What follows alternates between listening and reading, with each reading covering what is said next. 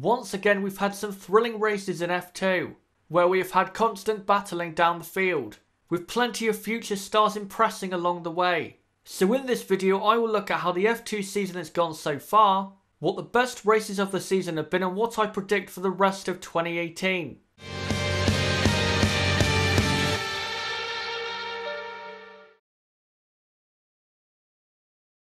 The season though for F2 started back in Bahrain, and in the feature race Lando Norris would go on to take a dominant race win, after just about getting pole position, as he absolutely blitzed the field. The second race though was very good, with Artem Markelov taking the win, in a very typical Markelov victory, fighting and battling his way to the front, and I'm surprised an F1 team has not snapped him up already. Then Baku saw two different race winners. First of Alexander Albon winning from pole position in the feature race. Then on Sunday George Russell won after starting in 12th. A simply superb drive. This was already turning into a very competitive season. And talking of Russell, he would win in the feature race in Spain. This time from a much higher P4 on the grid. Russell was starting to impress, and his teammate won the day after, with Jack Aitken just about winning the race, from both Albon and Norris. A lot of different winners so far. Then in Monaco we saw even more great driving, as in the feature race Artem Markelov dominantly won, by over 10 seconds. Then on the Sunday Antonio Fuoco won from pole position, with his teammate Louis Delatraz in P2 completing a 1-2 finish for Charot. A lot of different winners so far in this season, and that would not stop in France. First though in the feature race George Russell won again, as he was now establishing a foothold in the championship. But on the Sunday Nyck de Vries won the race. Another different race winner. If only F1 could be like this. In Austria though saw George Russell win the feature race again, and also again from pole position. Russell was showing why he is such a highly rated driver. On Sunday though Artem Markelov would win, and he had quite an eventful weekend, completing an amazing triple pass into turn 2. Seriously, why is no one signing him?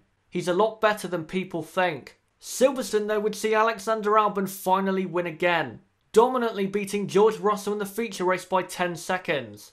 Albon is really having a good year.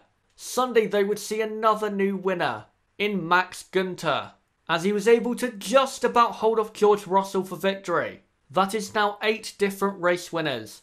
And at the last race in Hungary we got a great race. A wet-dry classic, where in the wet conditions Lando Norris flew off into the distance. But once it became dry, Nyck de Vries caught and passed him for the win, in what was one of the best races so far. And then the day after, Albon won his third race of 2018, in a race that was nowhere near as good as the feature race. But it has been a great season so far. And in the Drivers' Championship, George Russell leads from Lando Norris, with Alexander Albon in third and Artem Markelov in fourth, with the title certainly between the top 3.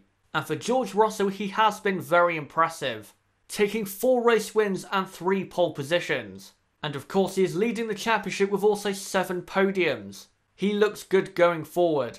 Lando though has not been as good as people thought he would, with only 1 race win and 1 pole position. He is still second in the championship though with 7 podiums. But it definitely could have been better. Now when it comes to the best races of 2018, I really don't know. There has been so many great moments already. The racing in Baku was great. In Austria where we had that move from Artem Markelov. Another great moment. But for me the best race is the wet-dry feature race in Hungary. It was so good. As every lap something was going on. I could watch this race over and over again. Let me know though in the comments what you think is the best race so far. Now though, let's focus on our top 3 drivers. George Russell has responded to the challenge of Lando Norris very well. I always knew that he was a good driver, but not this good. The most impressive part has to be his qualifying performances. He is a very quick driver over 1 lap. A good trait to have. He does though need to improve his overtaking, as sometimes this season, especially in Monaco, it's not been that great. Despite them only getting 1 race win, Lando Norris has also been good, but just not good enough to be in the championship lead.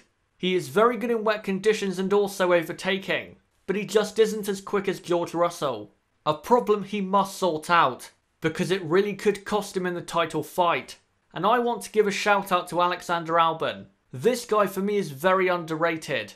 This season he's had race wins and pole positions, and been very competitive at the front of the field, and also consistent. This is another driver that should be in line for a seat in F1. Another grossly underrated driver.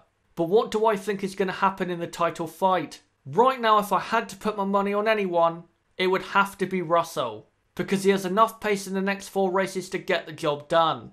And I don't think Norris quite does. But I do think it will go down to the final race in Abu Dhabi. It is still very close. But no matter what goes down in the title fight, there are plenty of great races yet to come. But anyway guys, that has been it for this video. Don't forget to hit the like button and subscribe for more content like this. Don't forget guys, I will be back tomorrow with an F1 2019 driver lineup prediction video.